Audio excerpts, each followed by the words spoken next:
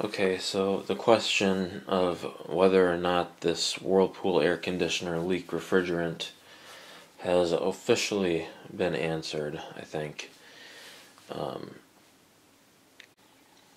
I turned it on last night. It was working alright at first, and then woke up later in the night and compressor was still running, but it was just making a continuous loud, like a hissing noise. Not a normal hissing noise that you get out of one of these, but so that means either the compressor is not compressing properly, or much more likely that it just lost refrigerant. It must have been a really, really slow leak, because it worked fine for quite a while, but yeah, I'm going to take this out and I'm going to put the 5000 BTU Kenmore Whirlpool air conditioner in here. See how that one works up in here. Compressor is definitely running and it's definitely compressing because you can hear that constant hiss, but let me turn it off. And it just totally diminishes instantly. So, yeah, there's hardly any refrigerant left in this thing, I'm sure. If any at all. And there's its replacement.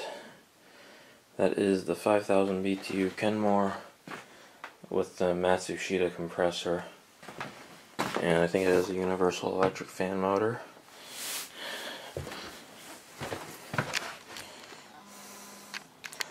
It's pretty much the same physical size as this one is. So I'm going to take this one out and put that one in. And there's the 6K out of the window. You can see the back is a bit different. This one has an intake vent next to the condenser coil.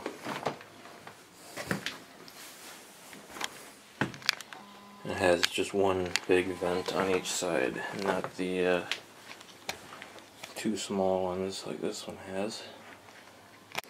And the replacement is installed. Let's turn it on and test it out.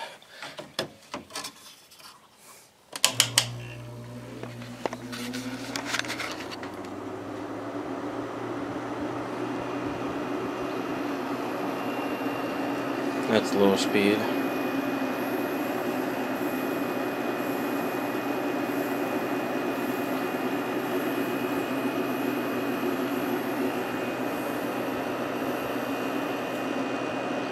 I'll let that run for a little while.